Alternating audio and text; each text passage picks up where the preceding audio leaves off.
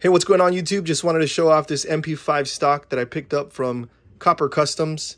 And I believe this one came off of some old Swiss retired MP5s.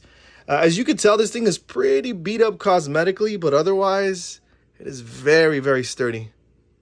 Very, very sturdy. So what I'm going to do, I'm going to hook this bad boy up and Cerakote it in graphite black here in just a few seconds. And you're going to see the difference.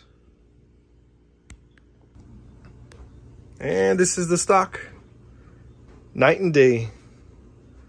This again is in graphite black. I did not coat the, of course, I didn't coat the polymer plastic part of the buttstock, but I did coat everything else.